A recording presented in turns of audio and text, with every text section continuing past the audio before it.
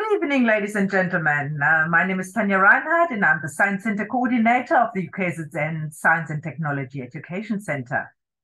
And on behalf of the College of Agriculture, Engineering and Science at the university, I would like to welcome you to our public evening lecture series, What Do Scientists Do?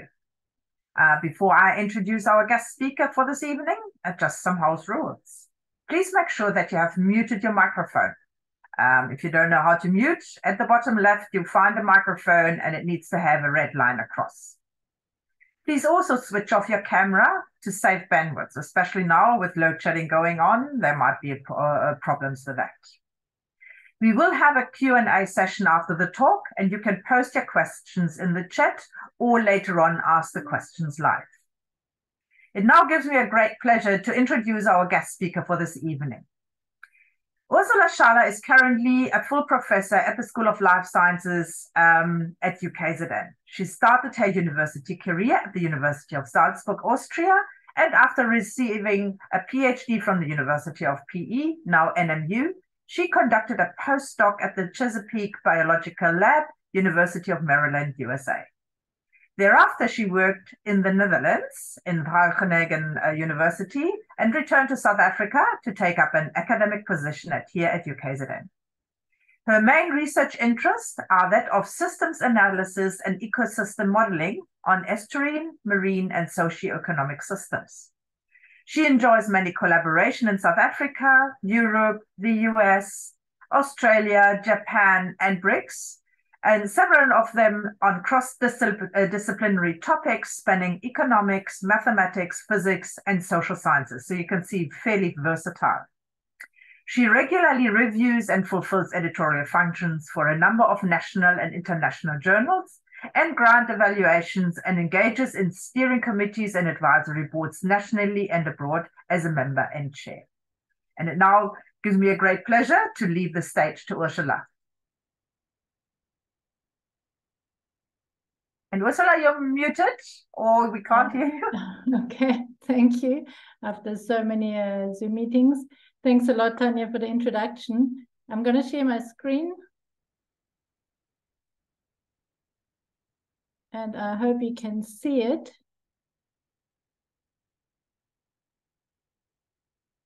In presentation mode. So thank you, welcome everybody, and thank you for attending the seminar at this time of the day. Thanks to Sally Frost and Tanya Reinhardt for organizing it, and thanks to UKZN for giving me the chance to talk today. So the talk is about systems thinking in natural and in socio-economic systems. And it is about why this is something important and why we should have more of it, at least in my opinion, and I hope I can convince you. My background is marine ecology. I also work in systems modeling, and that sparks my interest in more types of systems than just natural ecosystems. So I will talk about a bit about natural and socioeconomics, and a brief outline of the points that I'll be dealing with. So first, why do we actually deal in systems? Why do we, I'm not sure if you can see me like that too, let's put it away. Then a little bit about marine and estuarine ecosystems and their ecology and ecosystem services. I want to tell you what this has to do with socioeconomic systems. That brings me briefly to Sustainable Development Goals and planetary boundaries, the hot topics of the decade. And then towards the end, where to from here, once we've sort of outlined the importance of systems. All right, so starting with why systems. Sorry, let me just also hide this.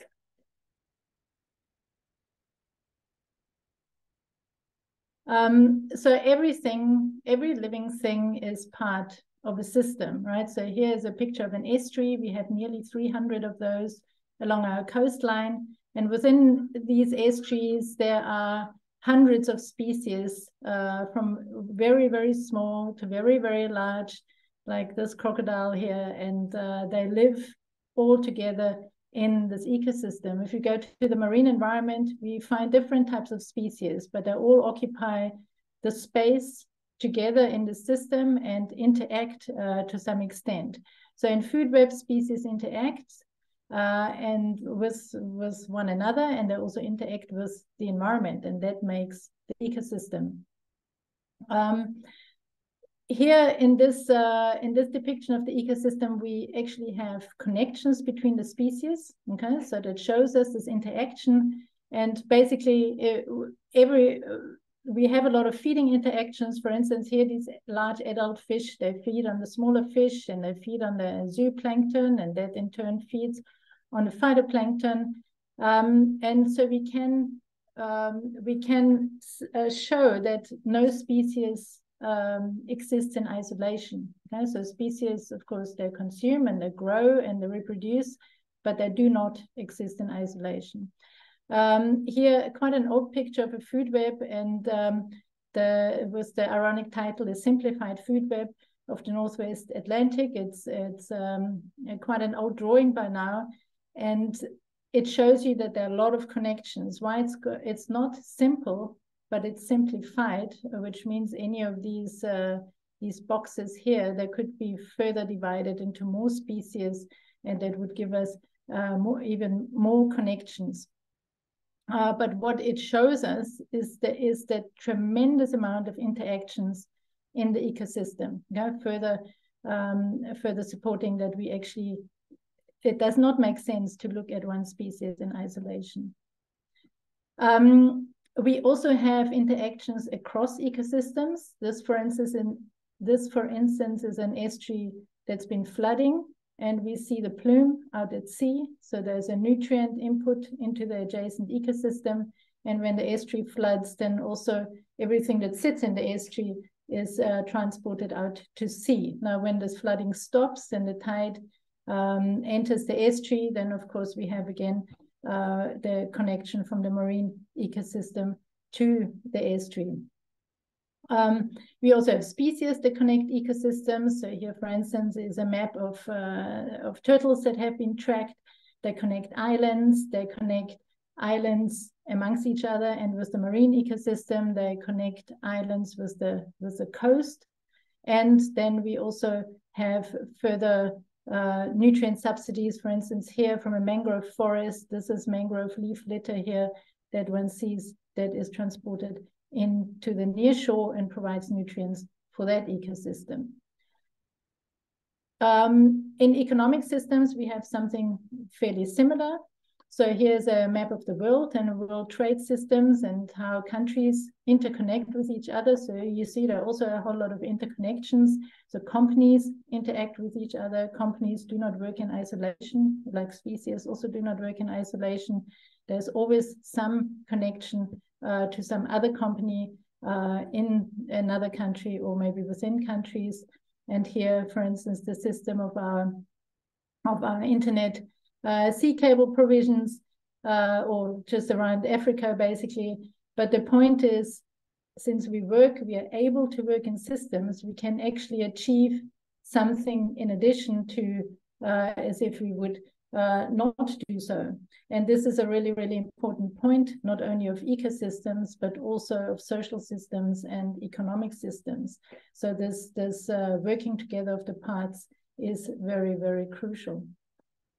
And social systems, also here is a map of Facebook interactions, and people, yes, are their own entities and have their own devices, but then interact quite extensively with each other and form friend groups, right? So that is the new thing that comes out of this interaction. Okay, so the interactions also have the consequence that we see something on a systems level that we wouldn't otherwise see from just the part of the system. For instance, what are these system level phenomena? And is this working together? For instance, we couldn't have, I don't know, honey production if we wouldn't have a beehive. So one bee wouldn't be able to do all of that a whole beehive can accomplish. And so this working together really brings us something new. So because there is this working together in systems, we get so-called system services. And since we deal with natural systems, in ecology anyway, we get so-called ecosystem services. And the ecosystem services are those benefits that we can reap from ecosystems. For instance, we can harvest the fish. We have a system that absorbs CO2. We can enjoy it as a tourist. We have species in there that deliver us compounds for medicine and so on. So we have that the natural ecosystem can make an amazing amount of provisions to us, but providing there's a working together of the parts of the system, and as we will see later, also providing that this working together is in some kind of balance. So here, for instance, marine ecosystem services. For instance, if we look at the regulating services, we have carbon storage, so the ocean can absorb an amazing amount of CO2. We have storm protection, for instance, from mangroves or coral reefs. We have waste breakdown, so all the waste that we dump at sea gets broken down to various extents because of the food web in the sea. We have climate and temperature regulation. For instance, if we didn't have the ocean absorbing all this heat, there would be no reason to talk about a 1.5 degree target, because we would have passed it long ago and we would already be a couple of degrees warmer. We have, for instance, here, just to point out a few others, larval and gamete supply, for instance, for agriculture. We have nutrient cycling, again, something that helps us partially getting rid of waste that we put in, and also fueling the food webs. We have sand and gravel provision for building and so on. So numerous services that we get, and we get them because the ocean is a system.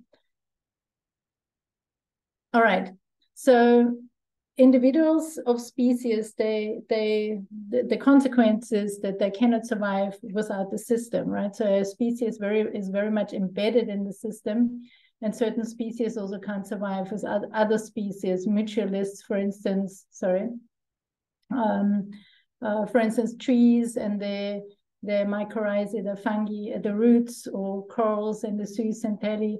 So they are very interdependent species. But overall, if we look at the ecosystem, then we have three major categories of species. And the first two we could almost put into one, because these are the autotrophs that make organic compounds from inorganic compounds, and they are sort of the first order producers or primary producers.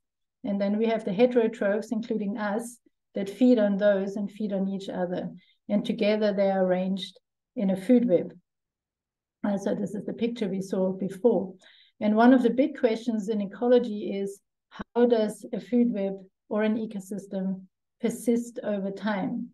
So how does it manage with all the different species that are in there, that are all doing their thing and are all interconnected? How do they actually manage to persist over time? And when we look at ecosystems, the different species that we have, they are of very, very different size. So for instance, the phytoplankton is really, really small. It's only one cell big. And the biggest ones, we have whales. So there are orders of magnitude of size difference in there. And because they have such a different size, they grow at very different rates. So we have tremendously different growth rates, which means they also consume very different amounts of energy. And even so, somehow this whole system with hundreds and thousands of species keeps in balance. And this is actually quite a remarkable thing. And this is often something that we try to reproduce in economic systems, but are not quite so successful with it.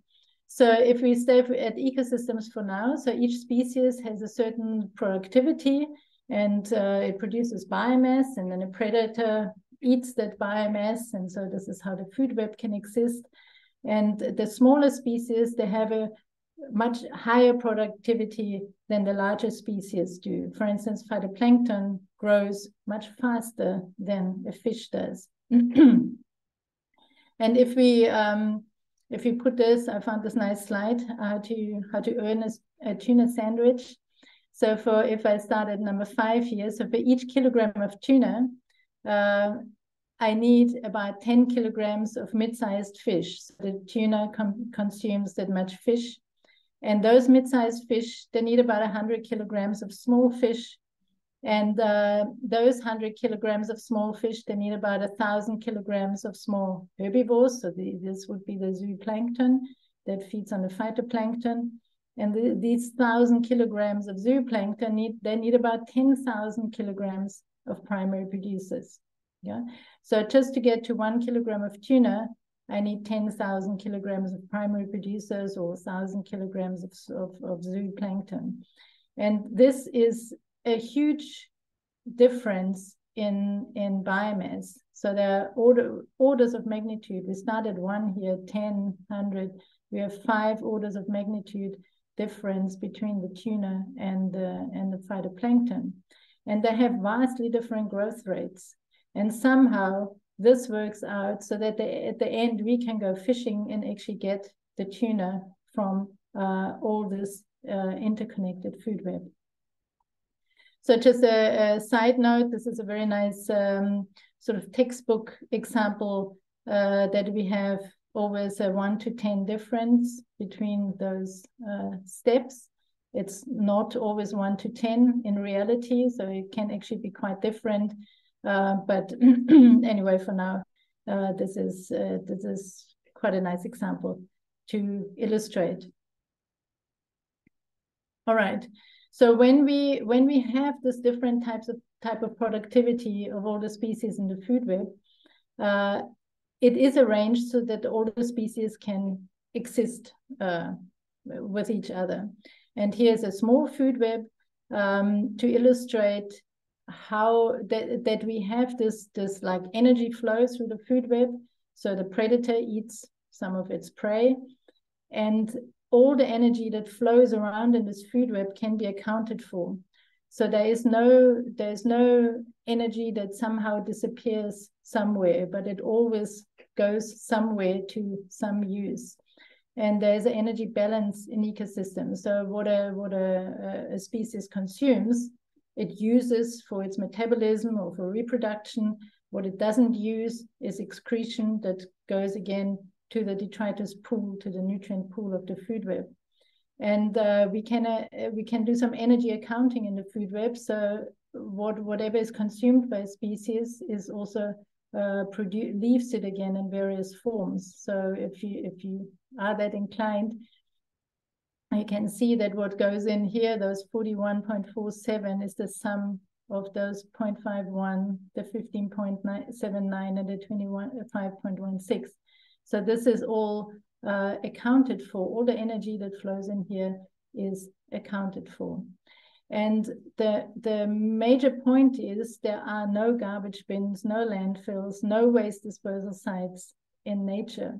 And this is firstly because all this energy is accounted for, and because of this recycling that happens on a grand scale. So here just one example of a mangrove tree that loses its leaves, and the leaf litter is consumed by larger species, here a crab and a snail that break it down into smaller pieces, and that is then consumed by smaller consumers that break it down further again, and then eventually through the microbial loop, the nutrients are remineralized to inorganic nutrients so that the tree can use it again.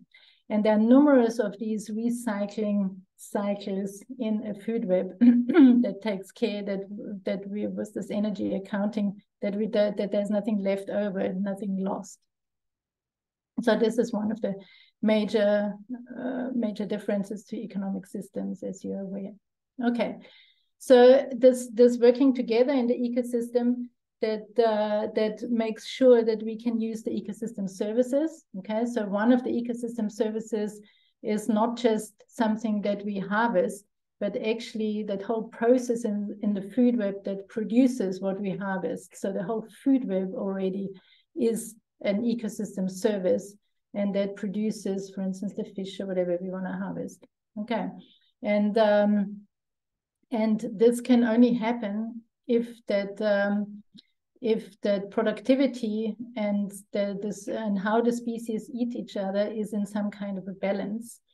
So that 1 to 10 that I talked about here, I said it's not always 1 to 10. There is a lot of variability in that.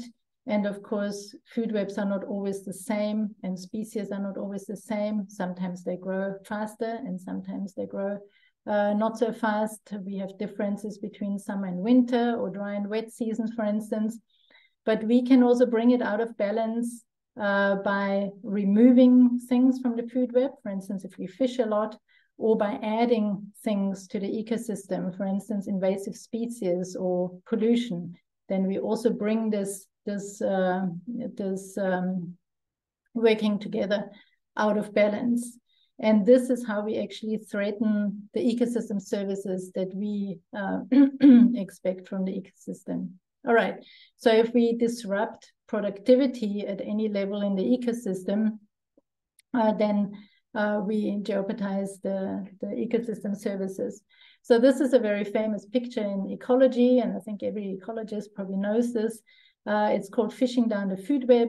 It was first made famous by Daniel Pauly, and it says basically that we fish out the top predators, and when we do so, then they're gone mostly, and we are left with the mid-sized or smaller-sized fishes, and we are lower down the food web. So that's fishing down the food web. And the loss of top predators, you may think, well, if the top predators might not be so nice to eat, but what other effect would it have? For instance, the top predators are very important also in the recycling of nutrients in a food web. And we can disturb a food web at any level. So we can create almost different kind of food webs through the disturbance. One of the major ones that we talk about now is, of course, climate change. So some species may move because of climate change to environments that are better suited for it, or they may go extinct, or other species might proliferate. And that also changes the food web. And we don't know yet for every place on the coast and the ocean how this might work out, although there are many scenarios for many places to have a look how this could pan out. All right. So one of the really important statements of this is, I think, is that one species alone cannot provide an ecosystem service. Okay, so it's not possible for one species to do that, even if we fish that one species of fish or that harvested one species of mussels. So there is, of course, we also want to look at we need to know how a species in itself works. So the characteristics of the species in terms of its habitat preference, in terms of its physiological performance, for instance, how well it grows is important to know. Also important to know is how the species is in the context of other species, how it interacts with them, and in the context of changing environments, and how it then performs over time. So that's also important to know. And besides providing the context for a single species, ecosystems tell us a bit more about the species themselves also. So this is also a famous picture for ecologists. And it tells us basically how a food web can be disrupted. And these are two extreme cases. One is called bottom up and the other one is called top down. So on the left-hand side, the bottom up, it tells us that if we decrease the phytoplankton over time, so the horizontal axis would be time, then the then the grazer, those that eat the phytoplankton, will also decrease over time.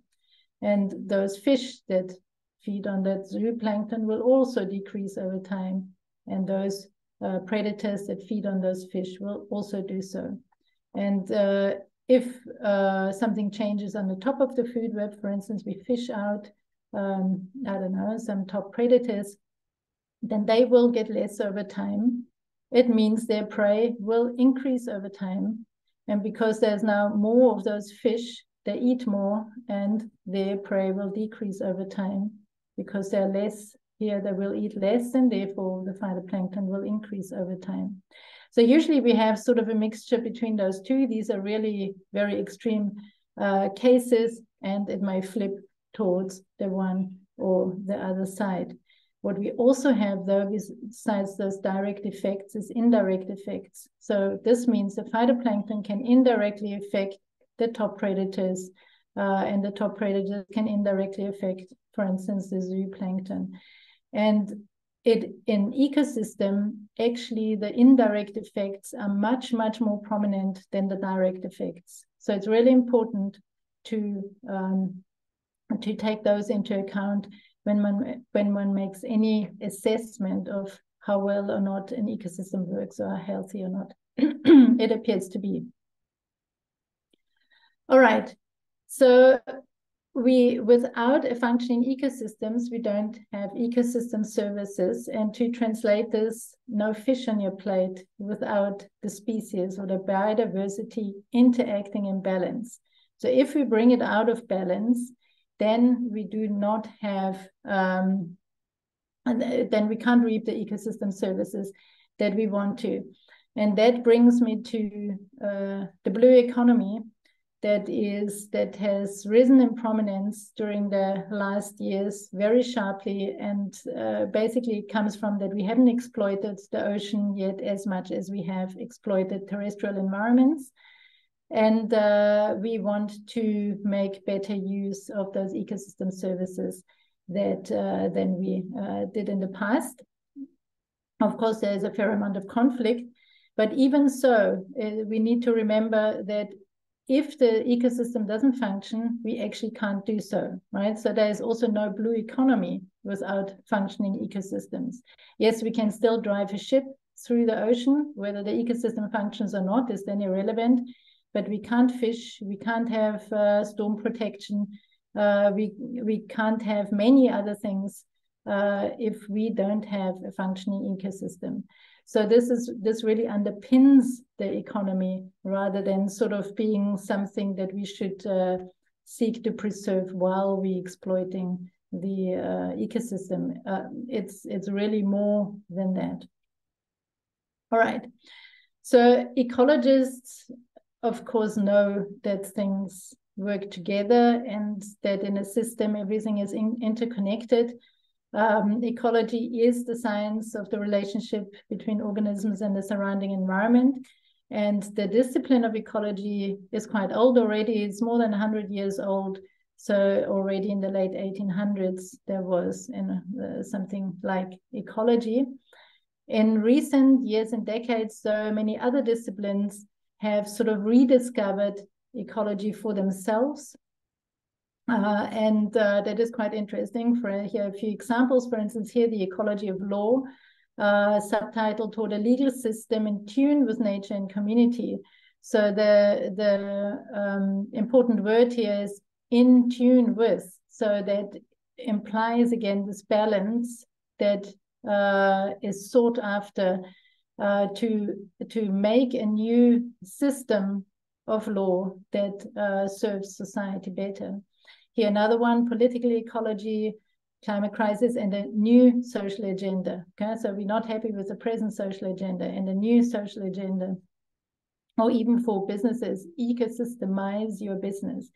So it actually goes to such an extent that if one steps a little bit out of the ecology discipline, one actually all of a sudden has to change one's own terms. So using ecosystem as we used to as ecologists is not enough anymore. Actually, one now needs to write about natural ecosystems, which is was for me at least a step to be clear about what one talks about.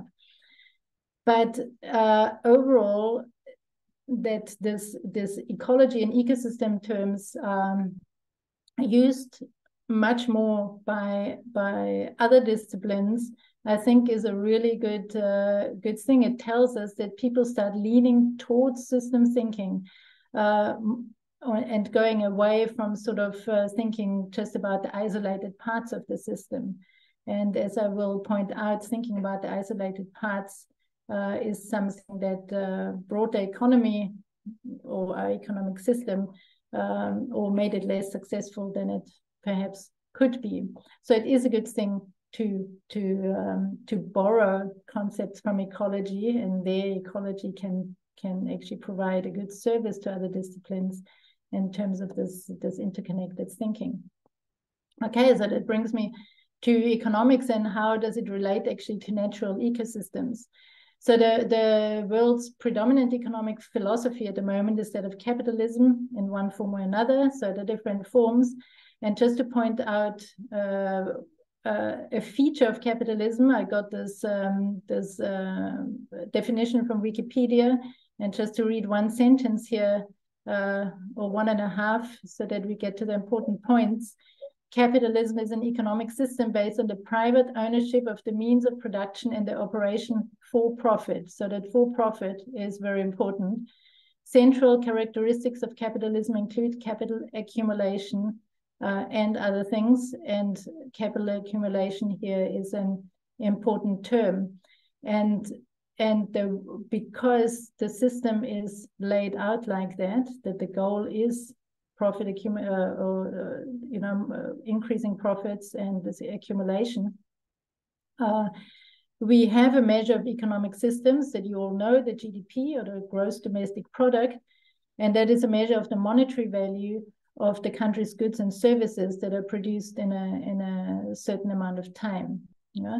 So this is our one and only very, very prominent measure. There are also others, of course, but they're not nearly as prominent or widely used as this one.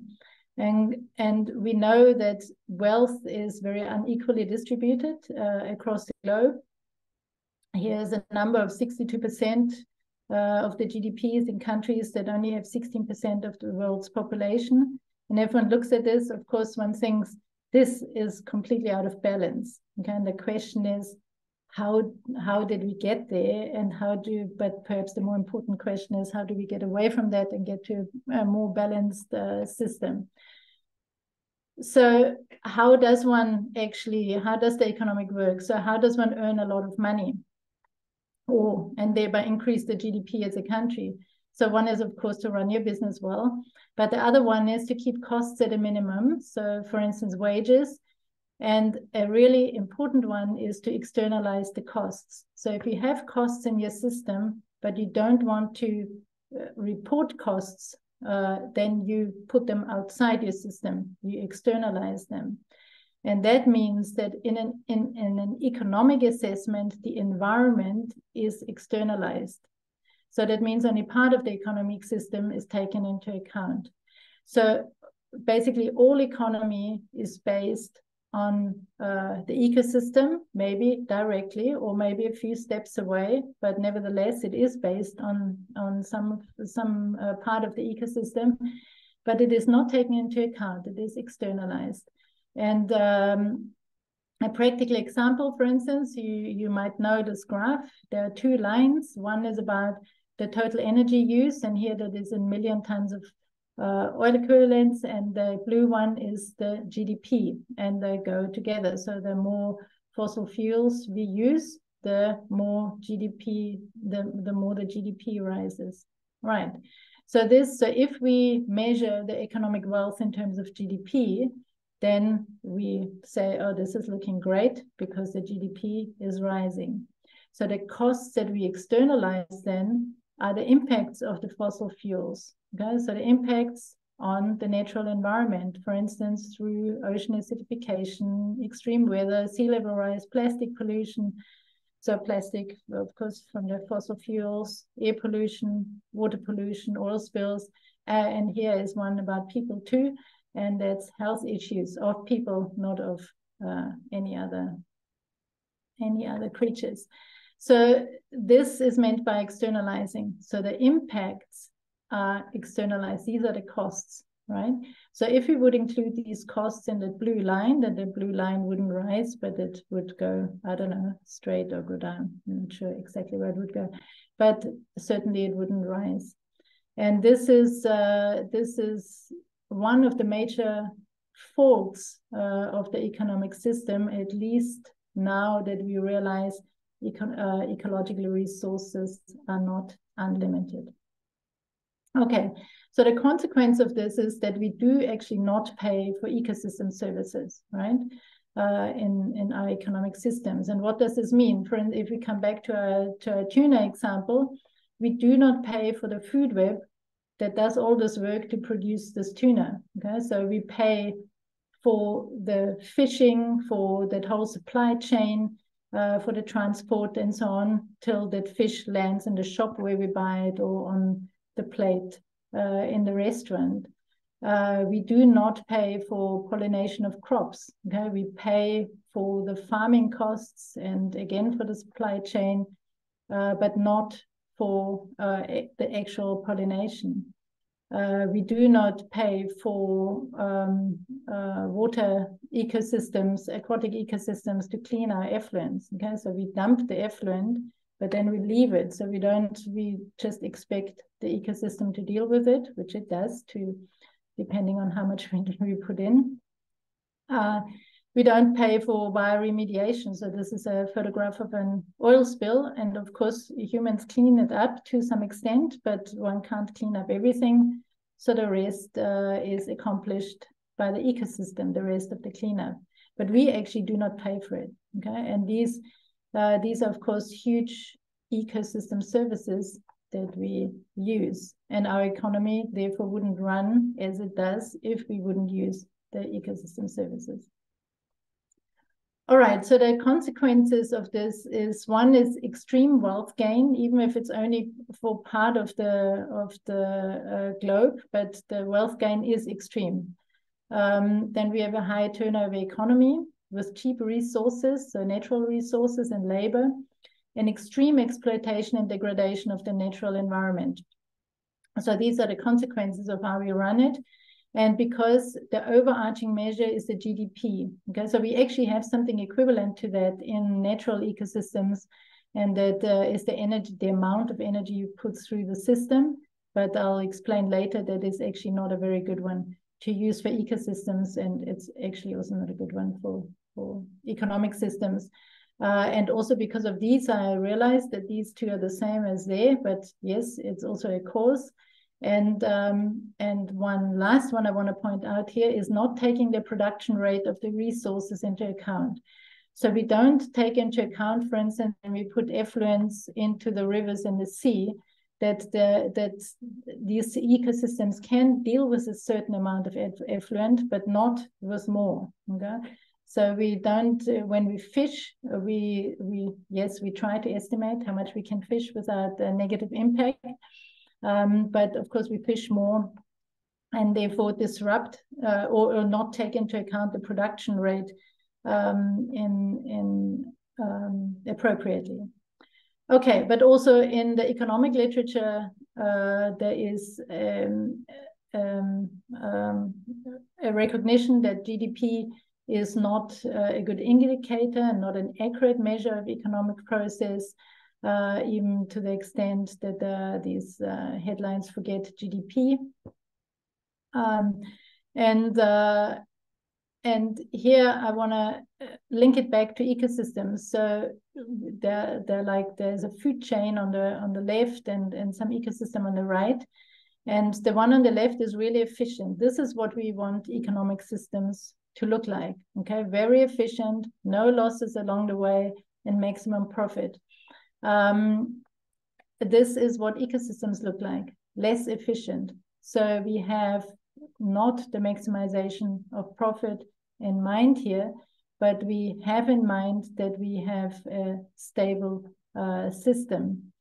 So if we, for instance, look at this system, it could be very unstable. If we have a disruption, for instance, we just need to lose one of these nodes or one of these links, and then the rest is disrupted.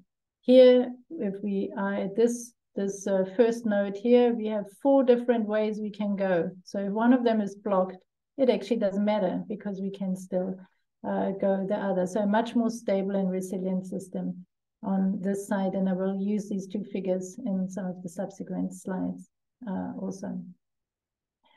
So this brings me to the Sustainable Development Goals, the SDG and planetary boundaries, and how we could perhaps use those to turn around our economic systems by viewing them more in an integrated system.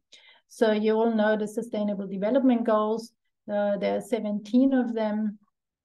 They are there to assess the current state of natural and human well-being and serve as a framework to improve the current state. So if you look at those 17, there are 2 that talk to the natural resources, 14 and 15, life below water and life on land. And all the other ones basically human related. So clean water and sanitation is in one. Of course, clean water comes from, is also a natural resource. And the climate in a way is also a natural resource, but they're also there because we are impacting those natural resources quite a lot. So when these SDGs were initially postulated, one did not think so much about how they would interact. Okay, so for instance, number 8 here is economic growth, and one didn't spend a lot of thought how this would impact actually the natural resources. Yeah, and so basically all these SDGs interact, and only in recent years one sees these titles connecting the SDG dots through systems thinking. So actually to view them as a system and interacting parts. So they all interact with each other to some extent. And here, for instance, quite a highly cited paper, The Contradiction of the Sustainable Development Goals, Growth versus Ecology on a Finite Planet. Yeah? So where people actually realize, actually we might not be able to achieve them in a way that we thought because we may run out of resources to do so. And interestingly, those resources here, 14 and 15, and here also the clean water and the climate, they underpin the whole economic system and the society. So all these other developments that we want for human well-being, they rest on these natural resources. So again, if we don't have functioning ecosystems, then we actually cannot achieve the development goals because we cannot, there are no resources for achieving them. All right, so then that brings me to planetary boundaries. I'm not sure how I quickly explain what they are. So they exist since the concept was developed by the Stockholm Resilience Center, basically, and affiliates, and they exist since about 2009, and they're updated.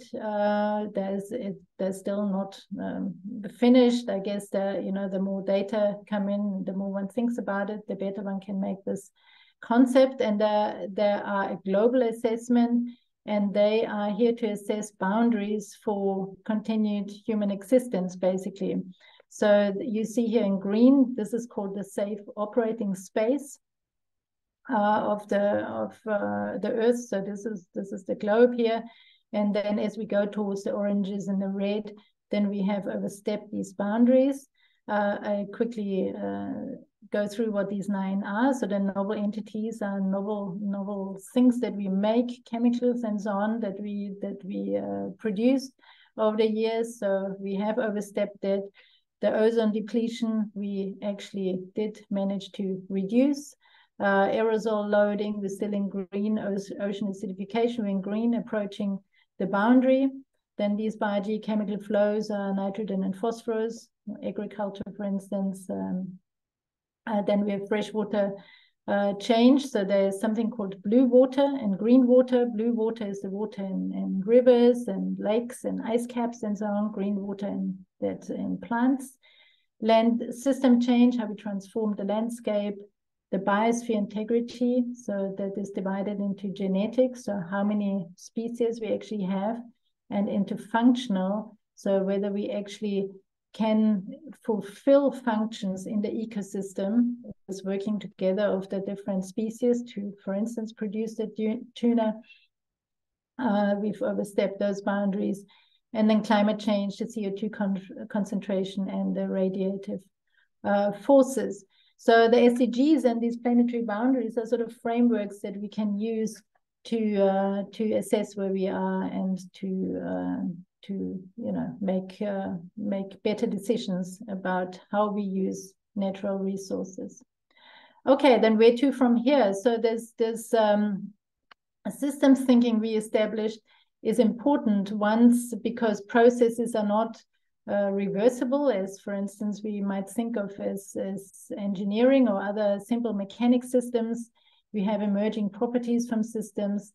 And one important point that I'm going to talk a little bit about is systems persist due to opposing forces striving for efficiency and for inefficiency. So the striving for efficiency that is so key to our economic systems is not necessarily the best thing to do.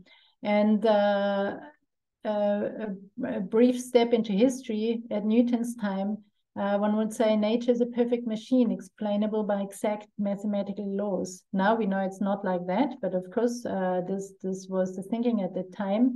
And in the age of the scientific revolution, we actually had a very prominent mechanistic worldview, and that was that all material things can be explained in terms of the workings of the smallest parts. It means you can take apart everything, and once you know how the parts work, then you know how the system works, which we now know is not the case.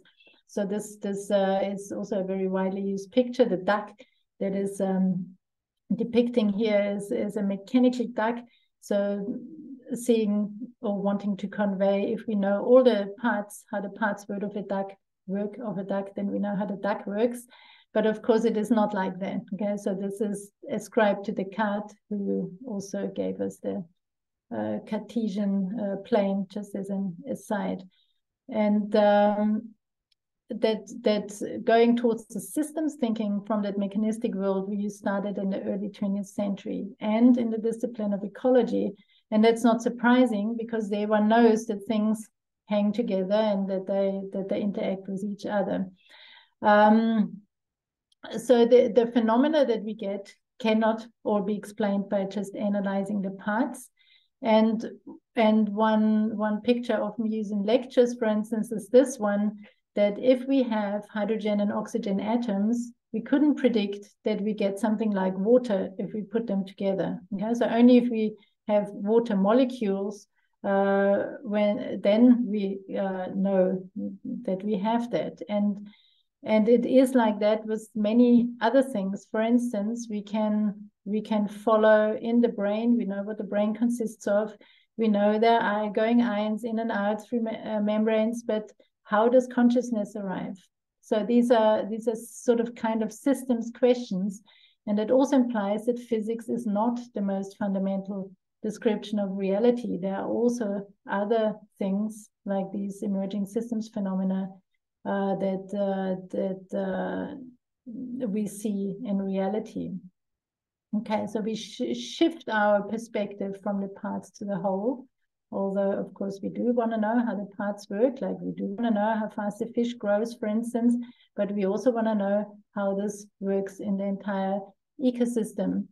And if we look at the whole, for instance, at that water molecule, that also implies we cannot just take it apart and then see how the system works, because as soon as we take it apart, like in this water example, we again arrive at the atoms and we don't have the water.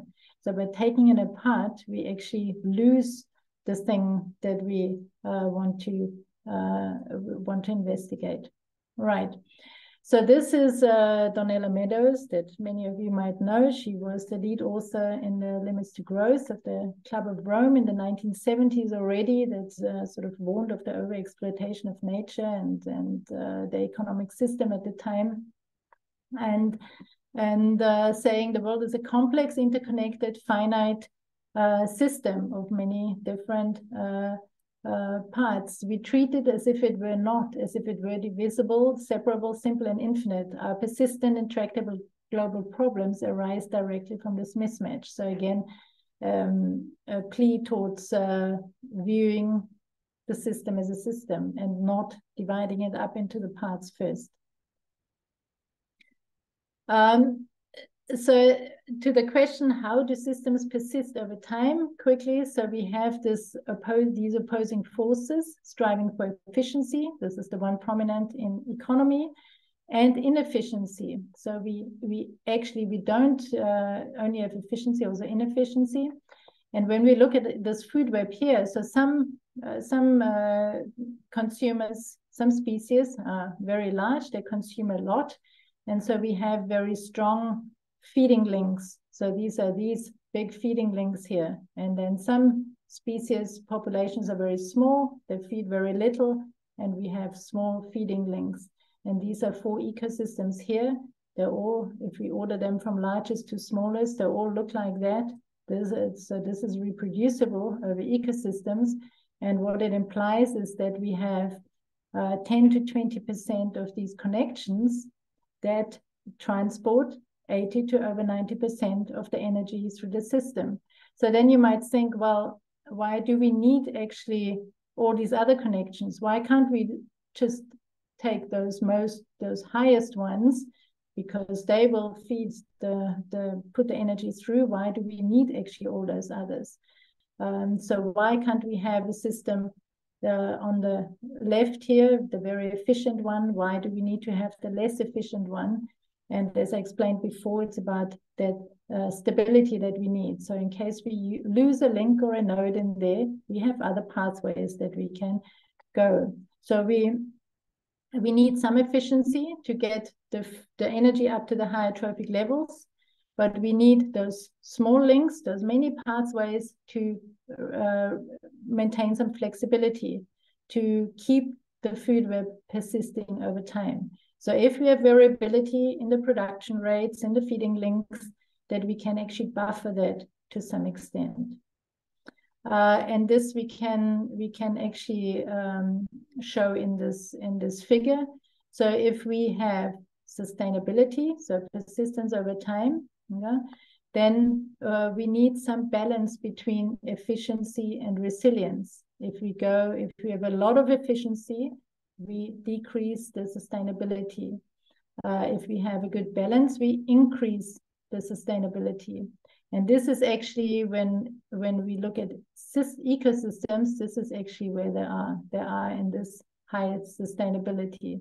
So if we look at our two food webs here, or 2 systems here, then the one with the chain is very efficient, but it's not sustainable. It's very low on here, on this axis here, whereas this one is efficient.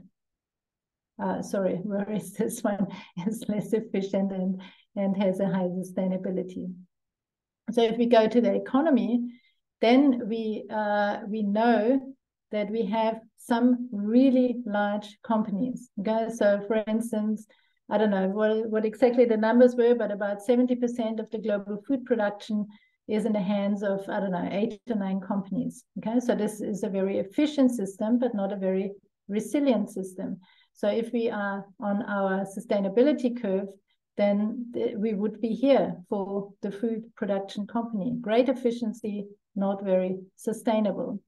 And what also happens if we get big companies, and we get that, then we get something called the Walmart effect that you may have heard of.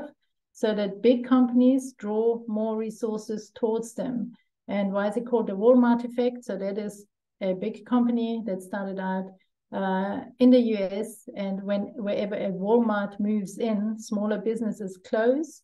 So that reduces the diversity.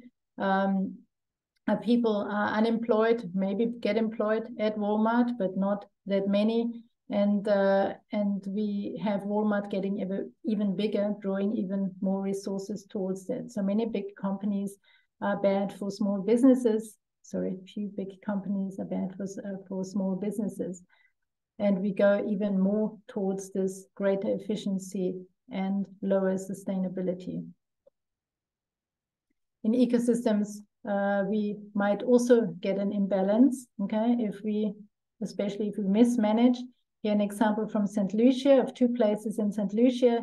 Here 2 food webs, 1 for each place in St. Lucia, of a fairly healthy food web. And because of drought and partially mismanagement, we get a food web like this. If you see the difference, I go back again. We lose species, we lose connections, we go towards greater efficiency, but also lower sustainability. I don't see. All right. So to summarize the tools of a systems thinker, basically we go from separate parts to a system, to relations, to synthesis, to interconnections, and so on. And one important one also is that leaving the linearity, like not going for maximization of profit, for instance, but actually going for circular thinking, like all ecosystems, for instance, have loads and loads of cycles in them. An ecosystem couldn't exist without them because it needs to recycle all its nutrients.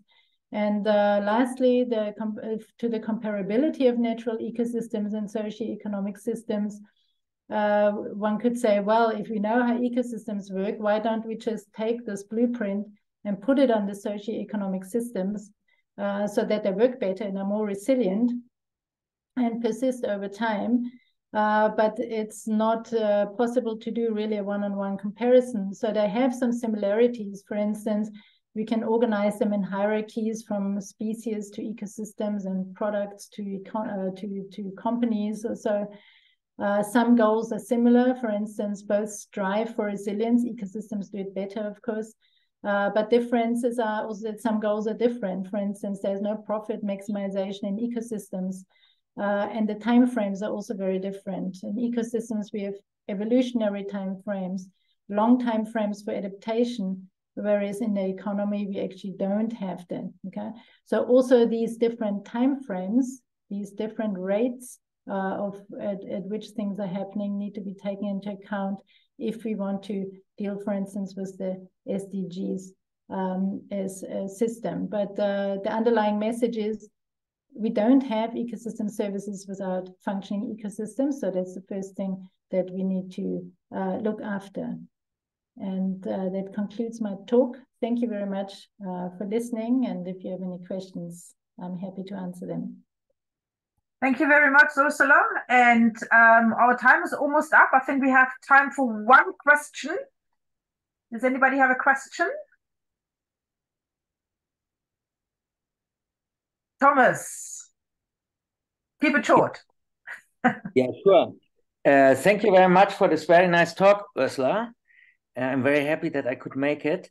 I have this question about, efficiency and sustainability. So you had this diagram and you showed us the systems that are most sustainable. They somehow lie in the middle of the efficiency axis. So great efficiency means low sustainability, but small efficiency also means low sustainability. And I wonder why. And that's the one thing. And the other thing I want to say, in science, there is also the question, so in the academic endeavor is the question whether efficiency, how much efficiency science can actually afford. Because if we are too efficient, then we stop exploring things. We stop exploring, going in all directions and finding things. So I always say, give randomness a chance, if you want to discover something. What do you think about that?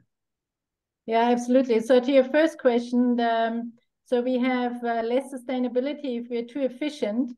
In ecosystems, if we have too much resilience, then we actually are not giving the top predators enough energy. Okay, so we need to have some efficiency for the energy basically to reach everywhere that it can.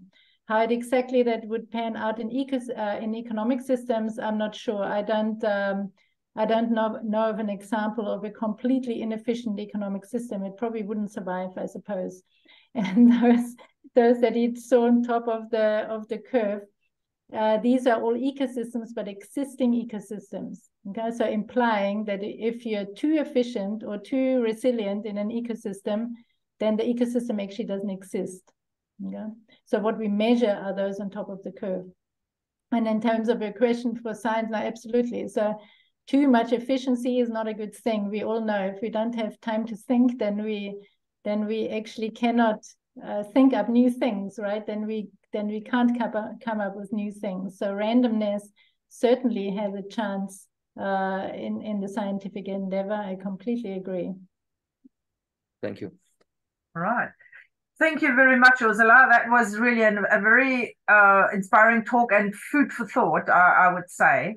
And we continue a look behind the scenes, of scientific endeavors. And on the 6th of December, you are invited to attend another lecture on capturing the Anthropocene. And I've tried it, when you say it all over again, it works. Anthropocene dynamics from above, a remote sensing of terrestrial vegetation. So this talk is presented by Professor Onisomo Mutanga. So don't forget to diarize the 6th of December at our usual time slot from 5:30 to 6:30 p.m. I would also like to take this opportunity to thank a few people. Of course, Professor Scharler for this really engaging talk. Dr. Sally Frost, who coordinated the event. Asok Arach, who designed the invitations and the wonderful backgrounds, as you can see here, with the fish. And of course, the countless people in the back who helped spreading the message. So please remember to join us again on the 6th of December for our last talk this year by Professor Mutanga. And please now, as it is custom, unmute yourself and give Ursula a really well-deserved round of applause. Well done. Thank you very much, everybody, for attending and listening to the talk. It was brilliant. Thank you so much. Thank you. Thank you. Thank you.